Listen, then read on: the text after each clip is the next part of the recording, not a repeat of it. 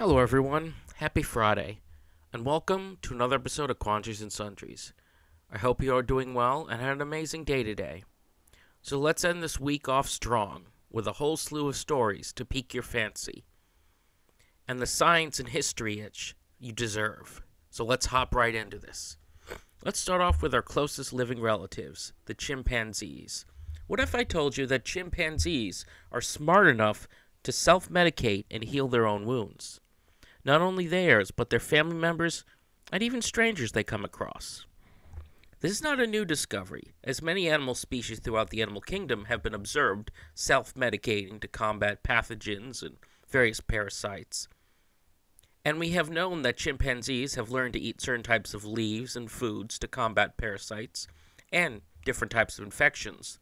But this is the first time we have observed chimpanzees crushing up bugs and applying them to wounds as a salve to heal said wounds. And while we still don't know yet what insect species they use to heal their wounds, we do know that they are flying insects of some sort, and that they catch them out of the air from our observations. But what is even weirder is that in the decades we have been investigating and studying chimpanzees, we have never observed this happen. So that begs the question, if this is a new part of their evolution we are starting to observe. We have even been able to see groups of chimpanzees being taught how to apply bugs to their wounds, meaning that they are learning from one another and teaching one another. And this will eventually become a common practice amongst the species. The idea of applying insects to wounds is not unusual. As far back as 1400 BC, humans have done the same for therapeutic and medical purposes, for their antibiotic effects, and in remote regions of the world, tribes still observe this practice. But it begs the question, again, if this is like an evolutionary trait being developed, or is it a tribe practice, aka a specific region, chimpanzees, cultural practice, like human tribes having their own methods to heal the body? Nevertheless, I would love to find out what insects they're using, and how long they've been doing this, and if we could learn something from our closest living relatives. Next, let's talk a little international political news. And I know I don't like to cover political news, but I'm not going to count this as political news. I'm going to count this as eco-friendly news, because I really love this story.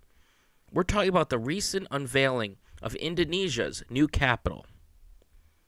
Their current capital, Jakarta, home to over 10 million people, home to many faiths and backgrounds, and even though the city was founded in the 16th century, its ports have been a major stop for sailors, ships, and trade for the last 1,700 years.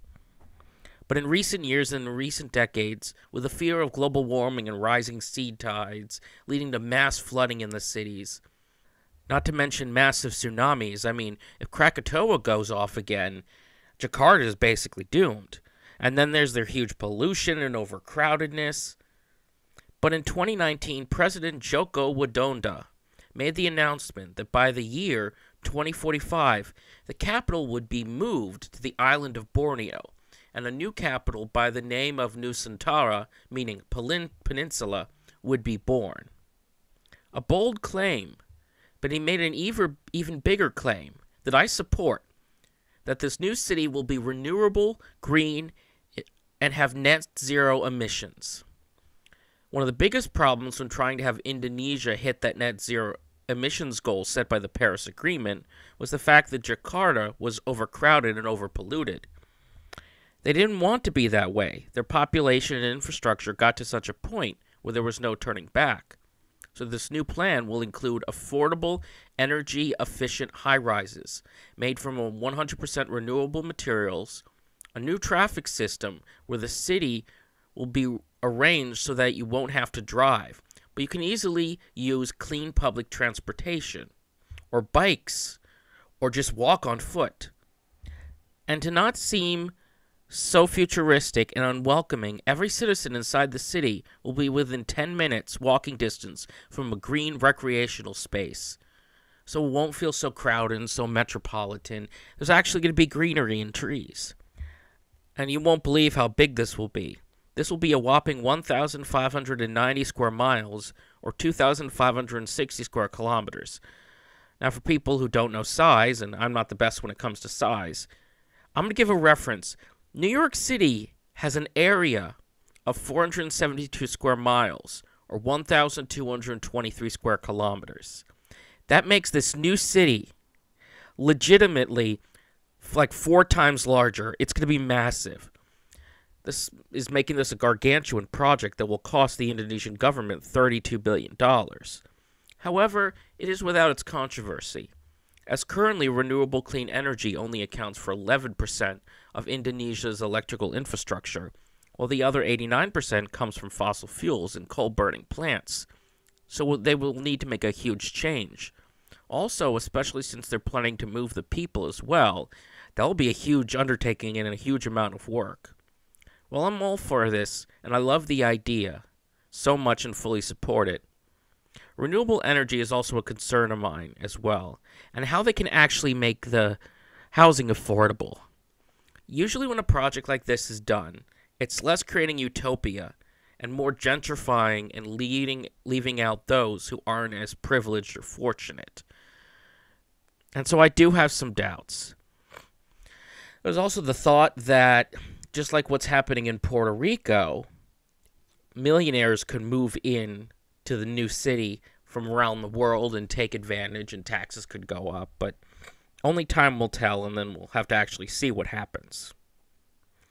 But like I said, only time will tell how they can handle this, and if it's a good effort, and if they can actually do this. I'm all for it at the end of the day. I think this is a great idea. I think we need to take the step to more eco-conscious cities, especially with overpopulation and pollution. I will definitely keep you posted on this. If you have made it this far into the show, I'd really appreciate if whatever platform you listen to this on, whether YouTube, Spotify, Apple Podcasts, Amazon Music, or whatever audio platform my voice is transmitting to you through, please subscribe or follow me. And please, I love any feedback, so don't feel shy to tell me what you think, whether it be through the YouTube comments or on my social media. Now let's get right back into it. I want to end on some dino news. Dolly the Dinosaur, famously named after Dolly Parton, is in the news because of a fascinating and interesting new discovery. In the mountains of Montana in the 1990s, only the skull and neck vertebrae of a sauropod were discovered, and according to estimates, it had to have died at the age of 20, and at a size of 60 feet or 18 meters. But what made this majestic beast die so young? Well, after all these years, we might know now. Upon closely examining a few of her neck bones, and noticing abnormal growths and protrusions in the bones. But first, I want to do a little history on the dinosaurs. We have observed, based on the skeletal structures, that a few species of sauropods have a complex network of air sacs up and down their spine to possibly aid in breathing capacity because of their size. And according to CT scans of Dolly, it seems that the bones abnormally grew in response to a respiratory infection or in one or two of the sacs. In any creature, bones can grow fast when one experiences trauma to aid in protecting the body, but because of the complex system of air sacs feeding to the lungs, this bone growth probably caused severe respiratory problems, shortening her life and revealing to us the first example in history of a dinosaur having a disease. It has always been theorized that one of the reasons the dinosaurs went extinct was because of disease, and of course every creature on this planet can die from disease. But this is our first concrete evidence of disease in dinosaurs. The researchers theorized even more and suggested that based on her place and time and her location, which was 150 million years ago in Montana, where at the time most of the nation was divided by a seaway at the foot of the Rocky Mountain, meaning that Montana more closely resembled, let's say, the Gulf of Mexico, leading to a humid climate that was perfect for the growth of fungal infections to spread amongst the population. And because during the breeding season they tended to stick together in a tightly knit group, she could have gotten it from a family member or neighbor.